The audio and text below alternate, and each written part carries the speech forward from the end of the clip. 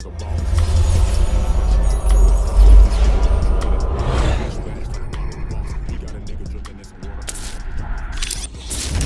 nigga big shit, big shit, big shit, big shit.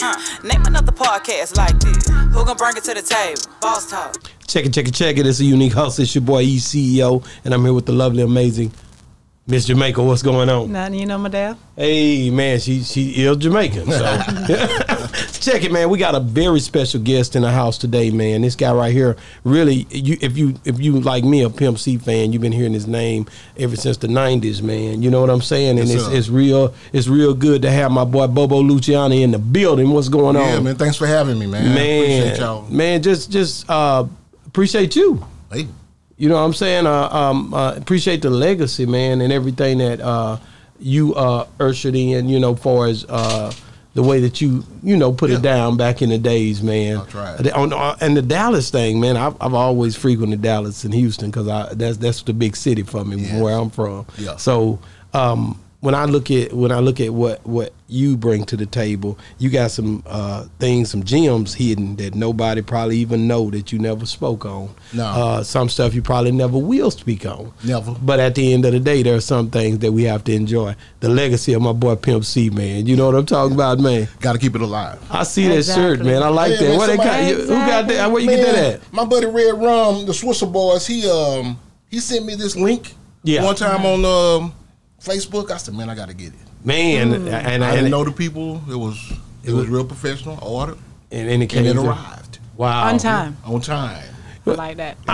I remember back when Pimp was living, them Algiers T-shirts was coming. Yes, that's what I was wearing back then and selling. I actually sold them because we had this store since 07, 06. So I was selling Algiers. I know Dan, the guy who they was really dealing with back then. You remember that that Algiers ad that had Pimp with the black? Yeah. I got that shirt. Do you? Yeah, he gave me I bet I had, like I say, I sold all of them. I got the shirt he wore in the ad. Oh, you do? Yes. Wow, that's he gave dope. me a lot of stuff right before he passed. Really? Not, Yeah. And I'm But you hold did, on to it. yeah, you hold on to it. Yeah, that's my stuff. And I don't blame you. I would definitely be holding on to it because that's something, really, you'll never be able to replace those type of things, man. Exactly. Sentimental value is something on the utmost high. You know what I'm saying? Yeah. So just going back a little bit about you coming up, and Miss Jamaica usually do this part, but she's some kind of busy right now. I don't know what's going on, but yeah, two-person team. Oh yeah, we always. I like this. But the thing I can say is like, what we ask is like, kind of, you from Dallas originally? Oak Cliff. Oak Cliff. Yes, sir. That's your hood. Dallas. That's my hood. Wow. Singing Hills. Singing Hills. Swinging Hills, Texas. Oh, yes, man. So, coming up, how was it over there? Like, as a young boy, you know what I'm saying? I'm talking about, well, how early, baby, do you want to take him? As far back as you can remember. It was real family-oriented over there. Just hood, hood store. Go to the hood store, play video games. Everybody walking around, doing their thing. It wasn't, It wasn't violence and stuff? Not really. Everybody was getting along. But did you come up in a single parent home, or were you that's, mom and dad together? That's odd that you say that because pretty much everybody I know was single parent. Yeah, or either came up, grandparent, things like that. My mom and dad were together until my mom passed. So wow. Oh, well. Yeah, that was. How old were you when she passed? I was an adult. My mom just passed 2016. Wow. Oh, yeah. okay. You were blessed. So you were the anomaly in the hood. One of them. There was a few of us, on our street. It was kind of a family-oriented street, but there's a lot of people in that neighborhood that single parents and all my buddies, same thing. So, as a child, did you look at that as a blessing, or you just didn't even? No, you don't think about that. Don't think about. You don't think about it until you get to be an adult. Then you realize that it's systemic. The black man not being in the household and that type of thing, and damn, what's going on? It's like this in Pleasant Grove. It's like that in North Dallas. It's like that in West Dallas. I didn't know it was. But I bet you the friends who didn't have both parents in the household, when they did come over to your house, they look at it like. Oh yeah. My mom used to cook, make candy, and all this type of stuff. She was a cook. Everybody knew my mom for cooking. All the friends came to your house. Oh yeah, I was the Kool-Aid house. Yeah, the house everybody loved to hang out at. So yeah, that was that. Did you have siblings? Yeah, I got, I'm the baby of 2 older sisters. So you mama's boy. 3 older sisters, huh? You mama's boy. And the only boy, so it makes it even worse. Yeah, and I got 4 daughters. Wow. 4 daughters. I've been around women. Boys. No boy. Well, I had a little boy, I was going to ask you about that, but not so early on, but I guess I can now because you brought it up. Yeah. I wanted to know, because I wanted to know, was that real when I heard that in the song? Because you don't ever know if something's real or if somebody's rapping to make something sound good. How much of it is real? Yeah, because Biggie would say, when he rapped, he would say that wasn't real. His mom later on would say, that part he was just rapping, but this was actually a real event that happened to you. Exactly. Let me tell you something, since we on 2 subjects, you're talking about me and UGK. I was involved with rap way before UGK. Yeah. I came up with the boom bap, the hip hop, in the early stages. Yeah. And it was real about just showing skills, rapping, storytelling and things like that. DJ Uche, Dr. Rock. Well, Uche was my clique. Okay. Uche, Snake. Okay. Snake's like my older brother. I just know during that time these radio stations and they stuff. They was battling. That's right. Exactly. It was a DJ competition back then. Really wasn't too many rappers in Dallas that was doing their thing. And then once I started hanging with Chad and Bun, I realized these dudes was talking about real life situations. But how did you meet them though? You can't just ride off into that like that. No, bro, it's a story. Yeah, how did Go ahead, tell it. Okay, well, like I said, we were doing our own thing. I don't know if you heard of the group Nemesis. Yeah, come on, man. Yeah, the one with the 808s to hit hard. Come on, man. Stop playing, bro. Snake, yeah. I told you I love music, bro. You're not going to miss me. Yeah, that's Snake, so our Hardy Dale party, I'm talking okay. about that when we get down. we'll talk about that later on in the show. Sir. But, I was living with Snake, and we were doing our thing. We had 2 major labels, 2 major acts signed to Profile Records in New York, and which was Nemesis and Ron C. Trendsetter Ron. Yeah, come on. I know Ron C. Yeah. So, everything you gonna say, because I'm listening to the music, the beat. Back then, it was the beat. It was all about bass. Yeah, Magic Snake, Mike. Yeah, Snake was the bass king of the South, really, and then Magic Mike. Yeah. He was in Miami. Miami. Yeah. So if you had any kind of Rockford Fires Gates, any kind of Pioneers, anything like that, you tested your speakers out with that. Yeah, 2-punch 45 on 218. Yeah, that's me. Oh yeah. You know I what cut the whole back seat out the car. You know what you're talking about? Yeah, when you say 45. Yeah, I cut the whole all that metal. I got to get rid of all that. Oh yeah, just for the sound. Just for the 2 speakers to sit there. I didn't even need a box. People I don't closed realize that Monte Carlo trunk. It's over. Yeah. I told her, she said, well, how long do you think? I said, maybe a while, man. Men and their toys. We know. Hey. We come up during the same era. Let me tell you something. I'm thinking about doing it again. Hey, why not? I love music. Man, me too. You know what I mean? And I'm not too old. No. To enjoy that. So I got something at the house. I got a 72 Chevelle SS I got the speakers in there. Oh yeah, I got to have it. Got to have it sitting in my driveway. Same thing. Something gonna hit. Yeah, but I want something else. You want something to go even harder. Yeah. And there's nothing wrong with that. I thought about getting like one of them Monte Carlo SS that one that came out with. I think it was the 80s with the chrome with the gray color one. Yes. But that thing was bad. Yeah. With the SS at the bottom. Yeah. My brother got one too. That's a sweet car. Yeah. But I like the gray one. He got the maroon one. The maroon, gray, and black. And the white. And the white one. Yeah. And I even seen a hatchback one with the window like a circle. I seen it. I ain't seen that one.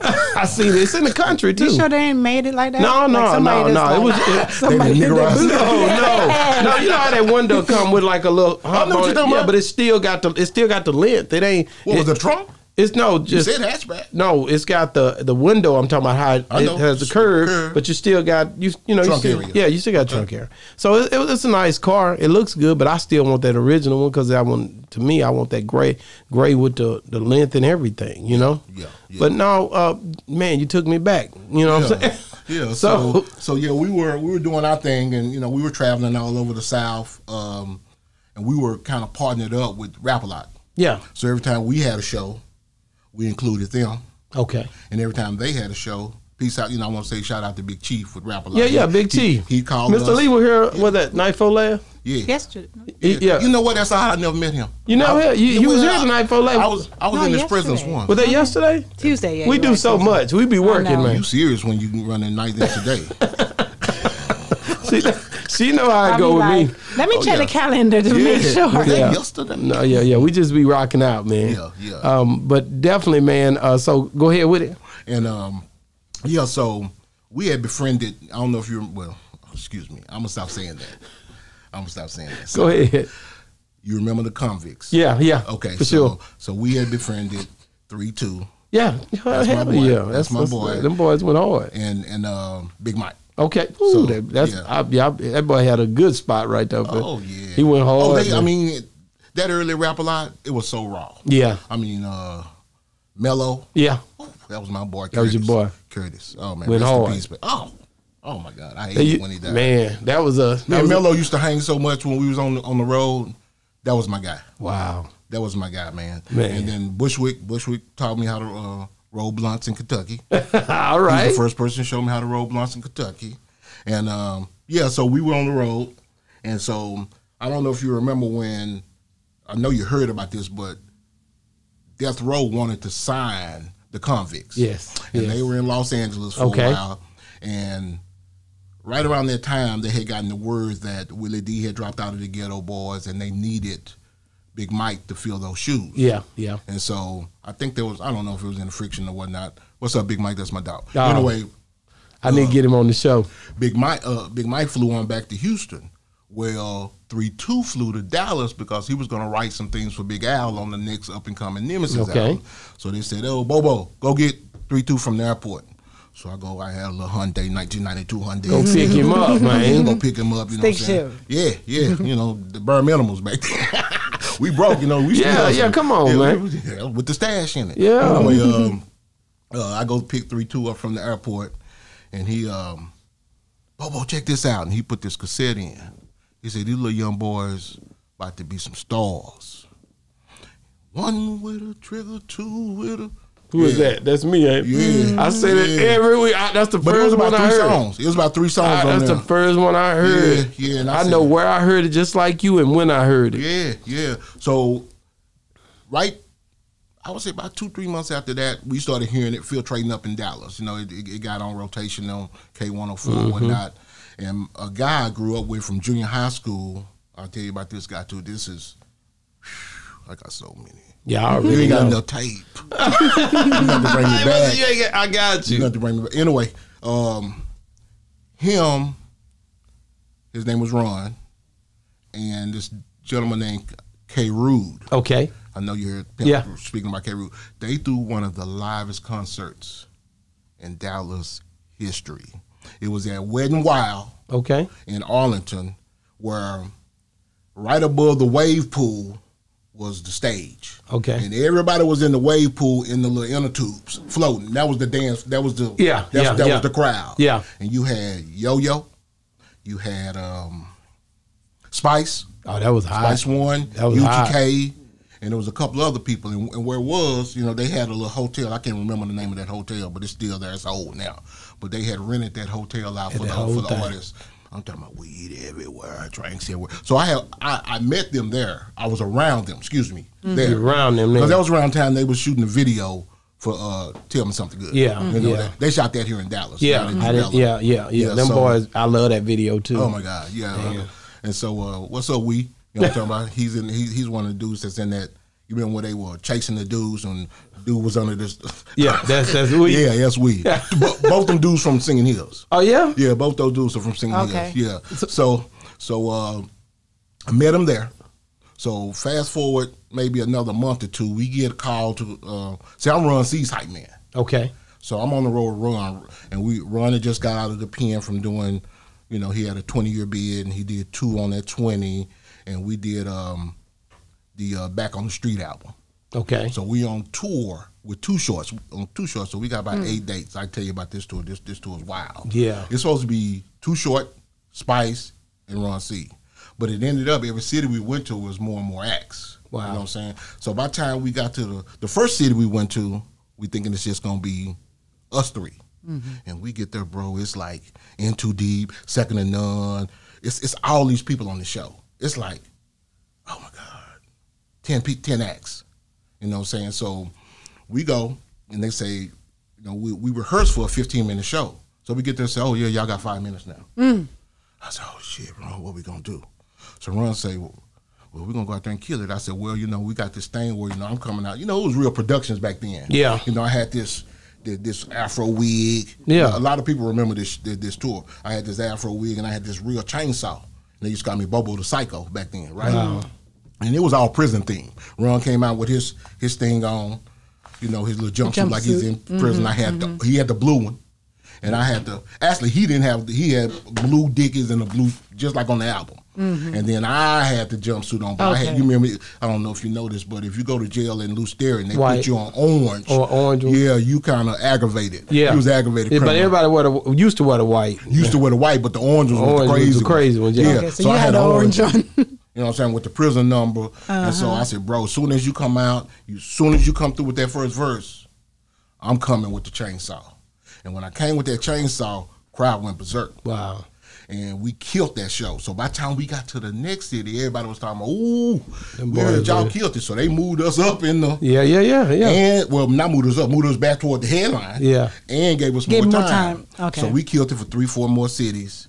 And then when we got to Lafayette, Louisiana, we were in the Cajun Dome. And by that time, so I'm kicking it with Spice. What's up, Spice? What's up to my man G-Nut, rest in peace. G-Nut and I had really bonded because G-Nut had the real endo from Oakland. Yeah. So he and I really y'all bonded. y'all really bonded. Yeah, we really bonded. Yes, sir. He was hustling on the road. The smartest thing I had ever seen. Yeah. Yeah, I said, this boy got what? And he's selling it. And it's state to state. Ain't trying to hear it. I ain't trying to hear it. Getting it. So I mean go ahead. He's passed away now, so I can say you can say yeah. Yeah, he can't go to jail for that. Well, anyway, we go to we're in the dressing room. For some reason, they gave us this great big dressing room, and everybody's in our dressing room. I'm talking about Shorty's in our dressing room, Spice's in our dressing room, and the promoter, of course, is being funny with the money. Of course, that's everybody's in there talking about why this dude ain't paying us in there. And we in the Cajun Dome. I don't know if you ever been there. It's packed. I mean, to the wall. It's like whatever it hold, it was in there. Yeah, capacity full. Capacity. It's full to capacity. That's an inside joke, man. My wife. Anyway, so it's filled to capacity, and here comes Pimp and Bun. First, here comes Bun. Bun is real, jovial, kicking it with everybody. I got pictures from that night I'll show you. Yeah. And next thing you know, here comes Pimp. Cool so as really, ever. Oh yeah, Pimp, what they had done, they had befriended 2 girls from Dallas that were strippers. Okay. KT, what's up? They're my homegirls now. But he walked in with them, looking like a pimp, acting like a pimp. And so I said, who is this cat? And he's pissed off about his rooms, pissed off about the money. And I said, damn, this nigga another lover. I didn't like him at first. He came in showing his ass. Yeah. And so he started talking about, oh, y'all from Dallas, bro, I see y'all, blah, And then after the show, we really kicked it. You know what I'm saying? They had a little after party and whatnot. And he told us we just signed the jive. Whoa. And we're going to record the album, finish the album in Dallas. Okay. I said, okay, so when we come, we're going to holler at you. That's back when Beeples was here. Yeah, come on, man. So they beat me when they got here, sure enough. And I went to the payphone. I went to the studio. You went to the payphone first, or you had a phone at the house? Yeah. Well, I had a phone at the time. But I go to the payphone. It was cool at the payphone. Yeah, quarter. What you quarter in? Yeah, we was cool at the payphone. Yeah, it wasn't nothing wrong with it. We had no problem with that. All outside. Everybody see us and they know that we got the people. That's how you show them. Like doctors. My mama said, you think you a doctor? They used to give us that rap. That's the way they would come out. What you think you a doctor? Oh, you a drug dealer or a doctor? Drug dealer or a doctor. So pick one. Or a rapper. Or a rapper. Or in the music industry. Something like that. So he called you and who called you? You tripping. Who beeped you? And then you call him back.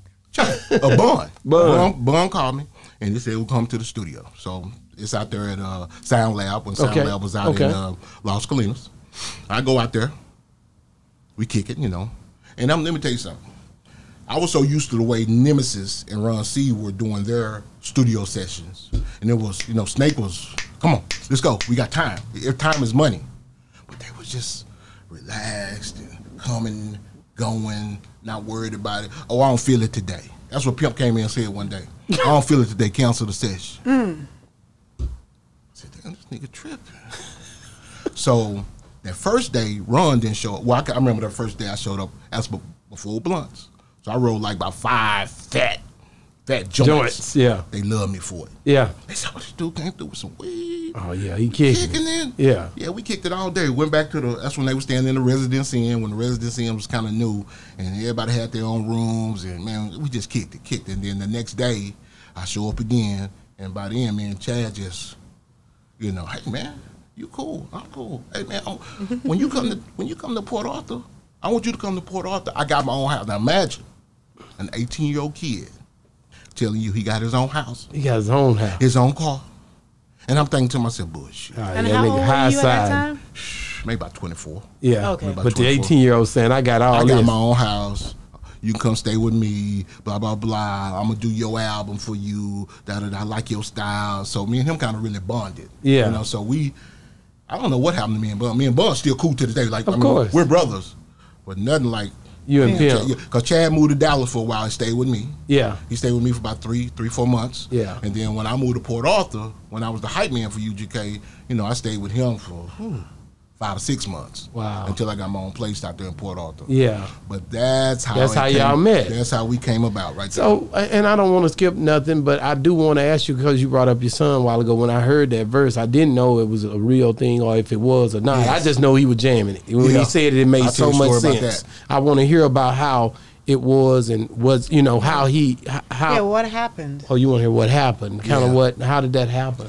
All I remember is And how old were you at this time? You was 20-something then. Yeah, I was still this is in 1995. Okay, yeah. So. And would your son be your first child? Yes, he was 5. Okay. It just what it was. I was on the road with UGK, and we were in between Super Tight and Riding Dirty. Okay. And so my mistake was when I moved to Port Arthur, I left my car here. I had car problems. Okay. And so I'm thinking I don't need no car down there, because Port Arthur was kind of a small city, and with them they say, oh man, it's way across town, but it'd be 10 minutes. Yeah. You know what I'm saying? I said cross town for us is 20, 30 minutes. Yeah. So I said I don't really need no ride.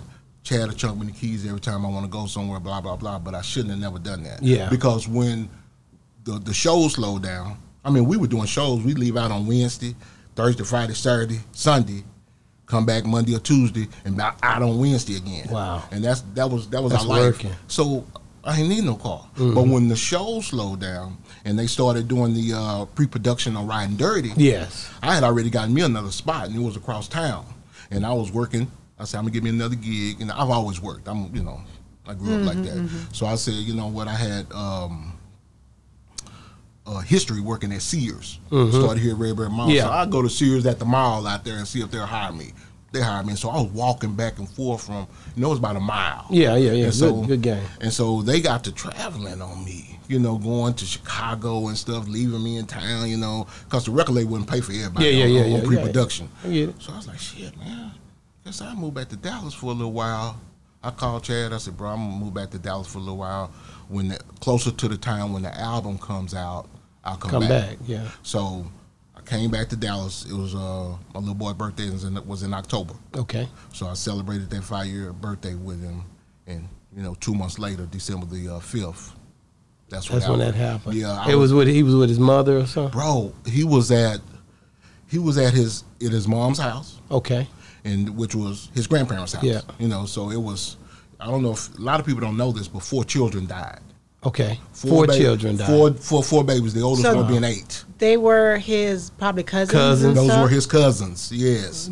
Those were his cousins. Did they ever find out what happened? Yeah, it was electrical. See, the father was a contractor. Okay. A damn good one. A good one. And he had added on to the home, house. Yeah. In the electrical. Like we added room. Yeah, and they had been there for a long time. Yeah. When it was all on the news and everything, they were trying to blame it on Christmas lights and all kind of other stuff. Yeah, but it ended up being faulty wiring. So the adults weren't there. Was there any adults in the house? Yeah, but at the other part of the house, and where how this house was, it was like, you know how it is when you add on to your house. You coming out the back door and boom, you're in another room. And they had built an upstairs part. So they in that other part of the room upstairs. Wow. And then when the fire broke out in that section of the house, this side of the house don't even know it's on fire. Yeah. You know what I'm saying? I'm just trying to play. No, I wasn't there. but I'm trying to play it in my mind. your mind. Yeah, so, once I got the call, it was already over. Yeah, it was over. I just sat down from work when I got that phone call. Wow. And it was probably about a 10-minute drive. I drove there, and yeah, it was fun. Was the mom there at the time when it happened? Yeah, but all I remember them telling me was that the mom's dad was trying to get him. He was trying to get to him. He got hurt. Trying to get to him. Yeah, the flames prevented him from reaching him. So yeah, he had scaled the something outside. Yeah, trying to get to him. Yeah, which is quite natural. That's what you would do. It's nothing like seeing 4 small cats. No, ain't nobody trying to see that. It changed it for life. It changed, and I know that had to hit you. And how did it affect you? The father, because if he was trying to get, it's different. Like you weren't there, but this person, him, was there trying to get to the kids. And let me explain something to you about this guy.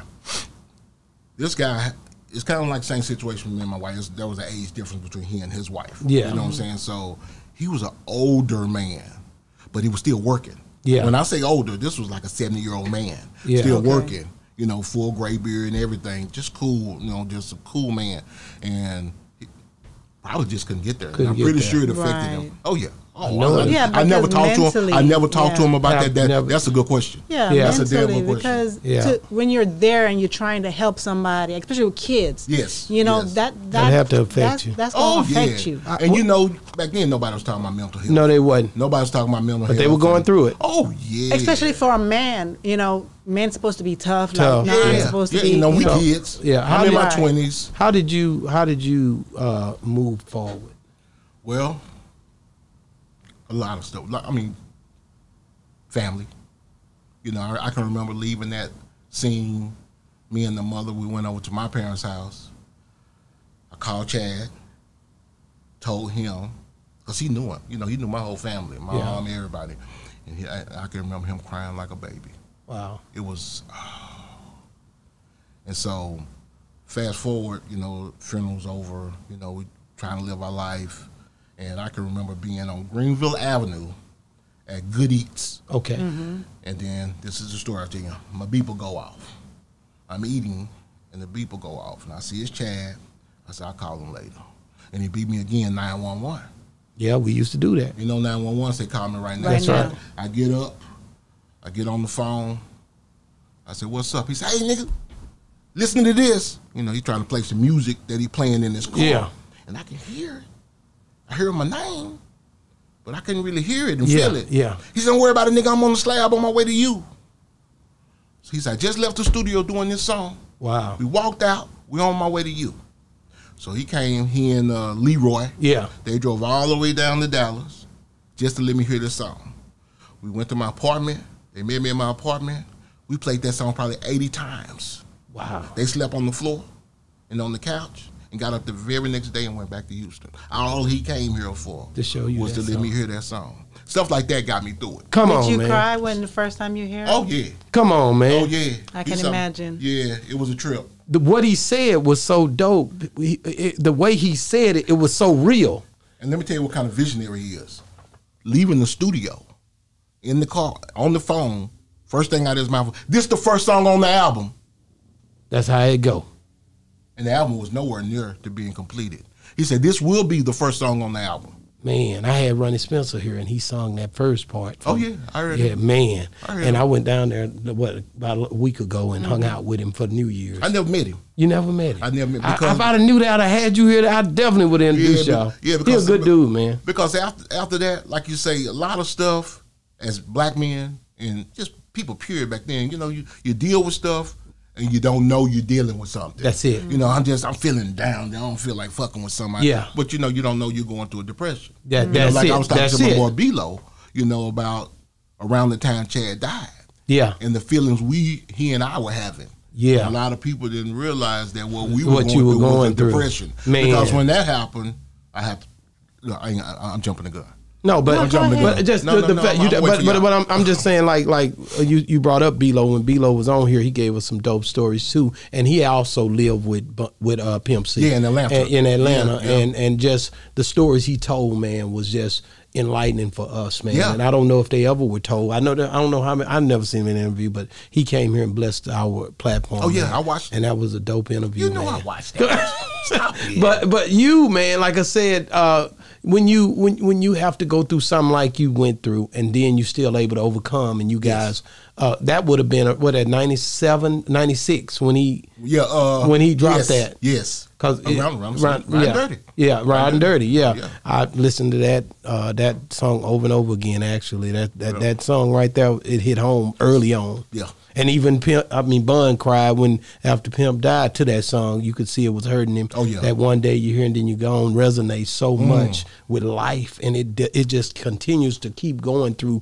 Just it's pretty much not something that it's timeless. Yeah, yeah. It's timeless. It'll be here forever. There's a video on YouTube of the funeral. Yeah. And that song come on. Wow. It give it a different feeling. Yeah. And it's got us carrying the casket. Yeah. Man, hey man, that's my boy, man. Like I said, I used to love listening to him. I was hurt when he was locked up. Yeah. You know, let's talk about that a little bit, because that had to take you by storm. When he got locked up. You want that story? Yeah, I got to have that. Like, that's a core thing, a core moment for me. Yeah. Because I was with him. You know what I'm saying? Kind of closed me off to the music because I cut for him so much. I listened to UGK. That was my thing. I met Bun a couple of times, like I always say, but I never got to meet him. We went. I don't know if he was with me at the car show. I seen him perform at the car show, but I never got to talk with him. Right here in Dallas? Yeah. Oh, I was there. Yeah. I remember that we had the Dickie suit on and coming through, just walking that stage. You mean right after he got out? Yeah. Yes. That's it. Yes. Yeah, I was happy about that. Yeah, I remember that day. Yeah. So how did that end up happening? What was going on? You can talk about it now. Pimp's no longer with us. As far as how he ended up getting jammed up and all that good stuff. How he ended up getting jammed up? Yeah. Oh, when he went to jail? Yeah. What happened that made him? Yeah, and then I'm going to tell you what he told me. Of course. That's where I wanted from your standpoint. Okay, this is what he told me. Initially, you mean what put him on probation? Yeah. Okay, this is what he told me. He said, I'm in the mall. I'm in a certain store. Okay. He said, I'm talking to the store associate, okay? And the store shows, he's being friendly. He knows who I am. Yeah. Everything's cool. So he finishes helping me, and he goes and starts helping two girls. And in his excitement, he says, hey, y'all know who that is over there? That's Pimp C. And the girls, of course, oh, fuck that motherfucker. Wow. I don't give a fuck about no Pimp C. And if the Chad I know, let me tell you something. That high-pitched voice, you ain't gonna talk him. No. And with it being high pitched, he cutting you with every word. Yeah. And so he rip him up with his words. He leave out the store, and so he said, I go into a different store. And as I'm in this different store, it's like 15, 20 minutes later, he said those same young ladies walk in with 3 or 4 guys. So in his mind, they go get some guys to come after him. Mm-hmm. So he's like, I'm strapped in the mall, Bobo, you know me. So he pull up, show that he's strapped. And as he does it, he said, oh, shit, I shouldn't have done it. Put it down. He said, I start heading toward the door. They go tell mall security. He said, as soon as I hit the door, Bobo, bam, they grab him, hit his head all on the door. They grab him, it's two, like two of them grab him, hit his head all on the door. They say, hit his head on the cop car, everything. Yeah, because, yeah, so he go to jail. And this is what I learned. A lot of things I learned from that situation. Fast forward. Christmas time. So this is has to be Christmas 2001. I'm at my mom's house. I get a phone call. Well, excuse me. I get a phone call because I got a cell phone. Yeah. It's Pimp. He's like, bro, my album is already out, right? With the bitch get up off me. He's like, say, man. I want to talk about that too, but we got a show tonight, Chocolate City.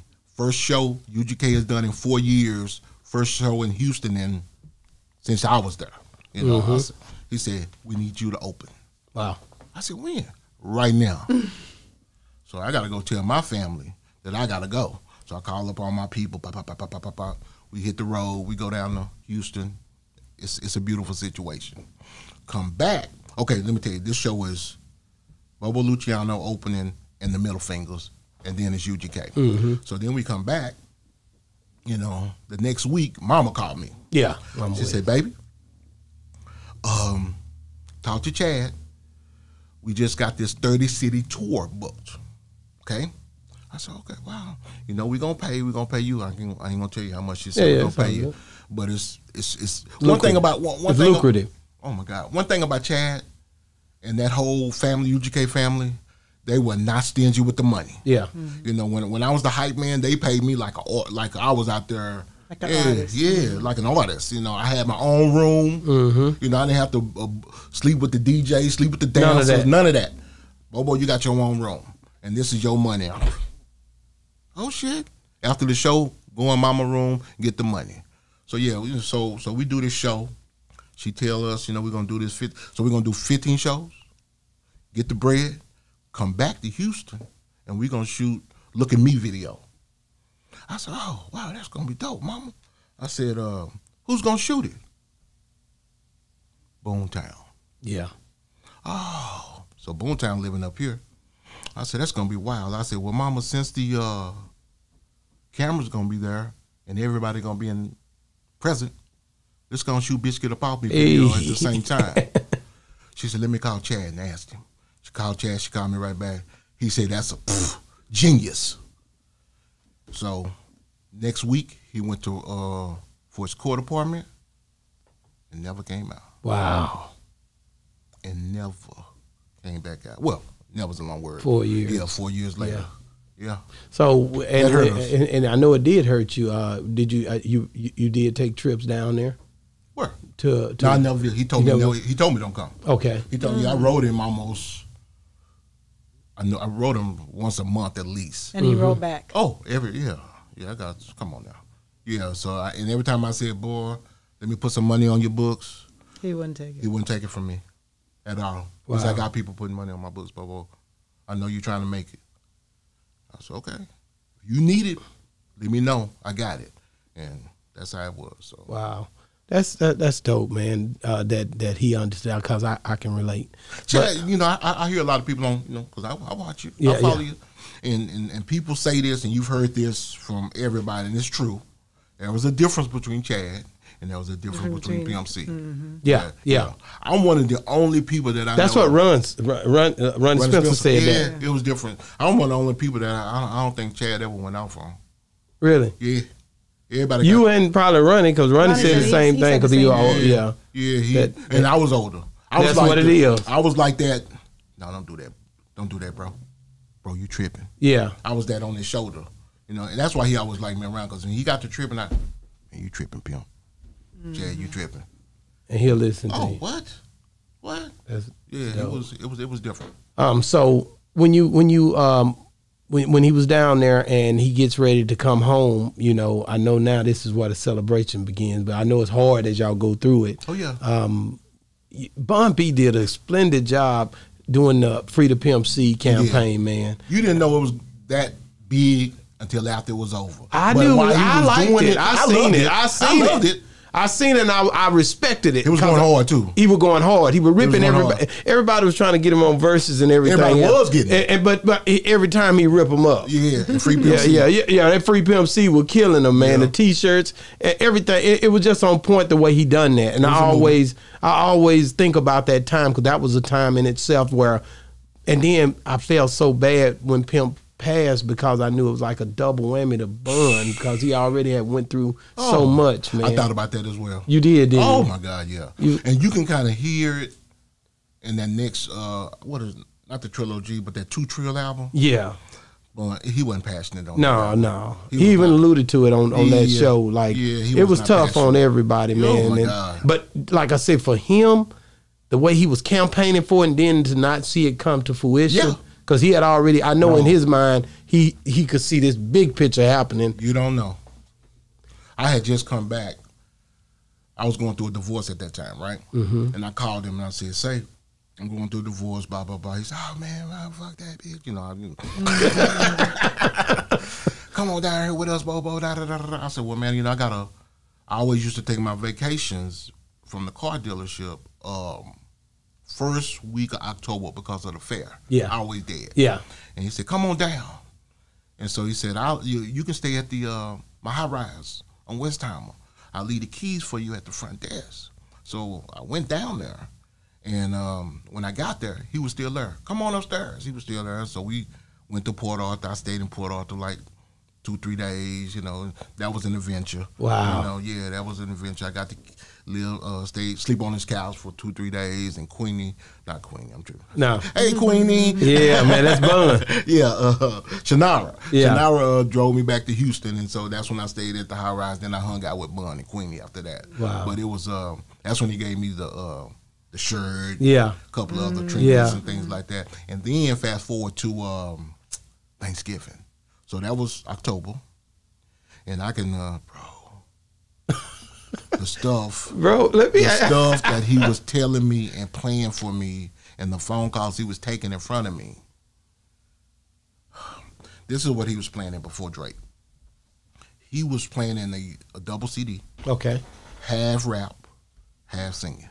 See, Chad stayed away from that singing early in 92, Yeah. 93, Yeah. 94, 95. Yeah. He didn't like that. I heard him say something about his high-pitched voice. He didn't He really did like not it. like, for some reason, he just didn't like He didn't like singing. it, yeah. And I remember when he sung, a lot of people didn't know that was him singing on Having Things. Yeah, and then I when did. before I the knew. video Yeah. came out, and I said, bro, that's... That thing was hard, too. Oh, yeah. So he I don't know why he shied away from that so much. But by that time, he had embraced it. He had started to embrace it. So he was going to do a song that was going to be produced by Timberland. This is what he's telling me. Okay. Produced by Timberland, him and Justin Timberlake. Hey. Was that going to go to the hemisphere? Man, come on, man. That thing will still be rolling right now. And he told me, he said, Bobo, I want you to quit your job.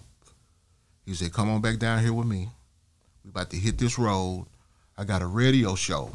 Because I had that Dirty South Block Party. I don't know, we was doing that for 8.5 years. And I had already, because of the divorce and everything that I was going through, I was planning on retiring because I had 2 daughters at that time, so I got to play daddy. Yeah. And it was on Saturday night from 10 to midnight. I'm like, who gonna watch my kid? That's it. You know, so I'm a single father at that time. I'm planning this all out. So he said, I got a radio show, and I never met this gentleman, but he said it's gonna be you're gonna control the boards, and Pimp C and Lil Duval, and it's gonna be on XM. Hey. Wow. I said, okay.